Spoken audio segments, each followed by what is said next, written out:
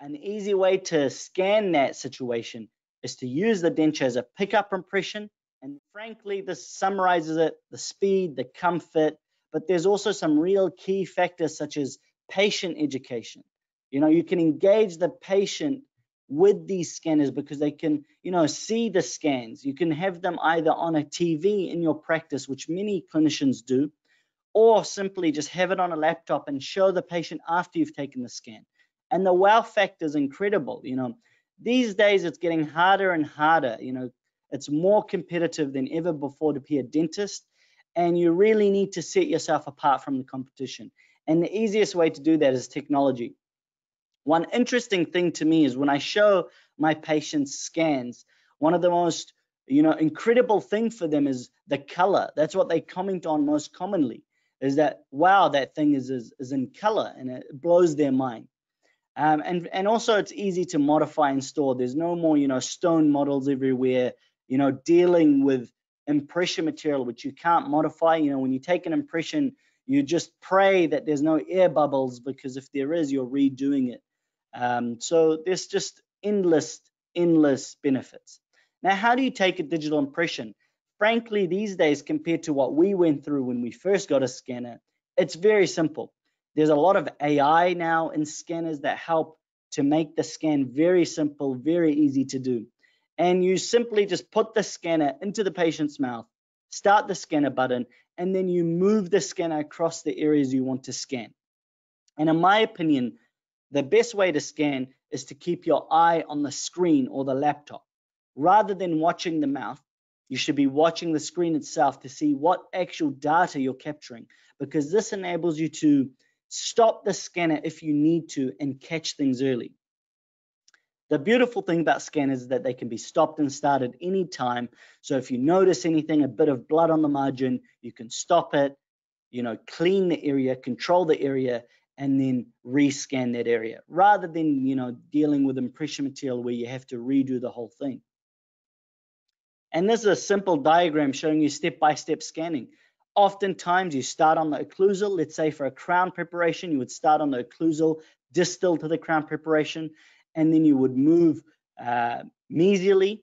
And if you're doing a full arch scan, you would move all the way to the contralateral side. If you're doing just a quadrant scan, you would stop near the canines or incisors, and then you rotate the scanner buccally and lingually. And essentially that's how you do a scan. When you rotate buccally, you go back to where you started, you rotate lingually, and you come back again. And I've got a video to demonstrate that.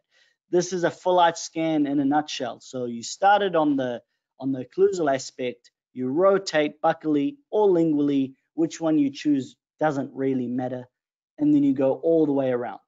And when you get good at doing this, you can easily take a full arch scan within 60 seconds using modern scanners. This shouldn't be something that takes 5 minutes or more. And here's another video here. This shows a quadrant scan, occlusal first, rotate, rotate. And oftentimes when I'm taking these scans, it is only then I would go back and fill the areas of the contacts, as you can see here. And going perpendicularly, as you can see, is a great way to fill those contact areas. And it really is that simple, guys.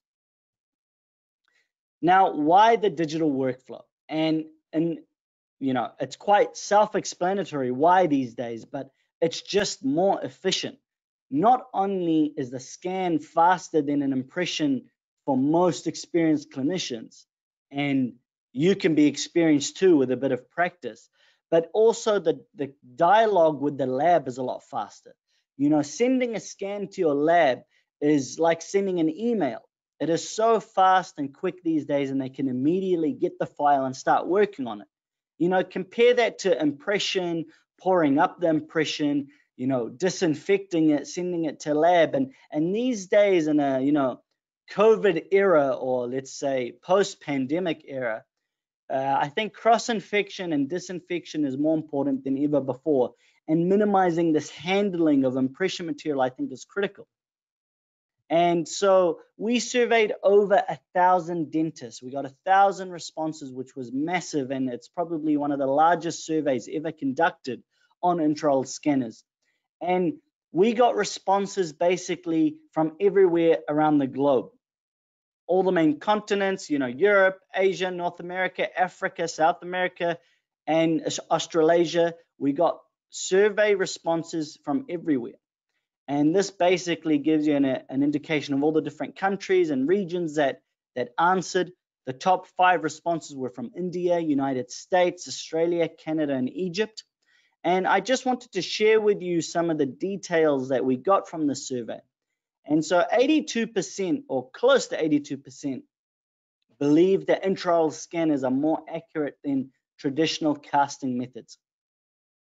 Why this is very interesting for me is that if you asked that question 5 years ago, it wouldn't be this high. It would be closer to 10%. But these days, it's just accepted and appreciated. This is the future. This is a proven technology that works, and it works very well. Here's something that was very interesting to me, and that the main reason for purchasing an intraoral scanner was the number one reason: recommendations by colleagues. And this was, quite significantly more common of a reason than the accuracy of the system or the brand or the price. And I believe this is one of the reasons that Medit has done so well in the past 4 years, is due to this, glowing recommendations from their customers, and that most people really enjoy using the Medit scanner. And lastly, we surveyed all the people that completed the survey about the different types of scanners they use in their practice, and we asked them to rate these scanners. And Medit did very well across the board. The Medit i700 wireless was rated very highly.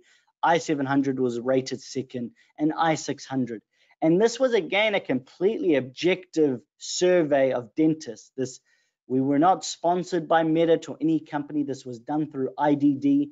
And anyone who knows about the Institute of Digital Dentistry, which is a company I started, knows one of the fundamental cores of our business is being completely brand agnostic and objective. And this is why our reviews are so popular. So, this was quite interesting data for me to see how popular these scanners are. Now, moving on from that. So what can you actually use a scanner for? Now, most of you will know that a scanner is not just used for fixed appliances. You can actually use a scanner for every single indication in dentistry, whether it's dentures, crowns, splints, orthodontics, everything. I use a scanner for everything. The only thing that really I need to take an impression for these days is if a patient comes with edentulous ridges and I need to make them some dentures, because still it's key to get a functional impression, and I would take an impression, but I would then scan that same impression. But everything else I'm using a scanner for. I literally don't use impression material in my practice anymore. And you can see how well it works. A lot of anecdotal evidence speaks to the fact that scanners are accurate, but this is a full mouth rehab case that I completed about 3, 4, I think maybe 5 years ago. Time flies these days. And as you can see, every single crown was fitting perfectly, and this was with an impression, a digital impression, not a traditional one. This was using intraoral scanners, and you can just see how accurate everything is. It just works. Here's another case.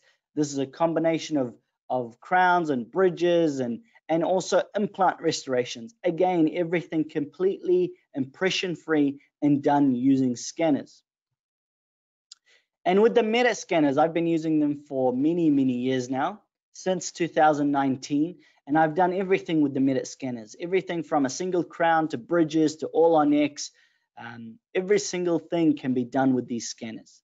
I was mentioning dentures. If a patient also comes with their own denture and it's a bit loose, an easy way to scan that situation is to use the denture as a pickup impression and then scan the reline that you have just taken and send that to your lab for a new denture.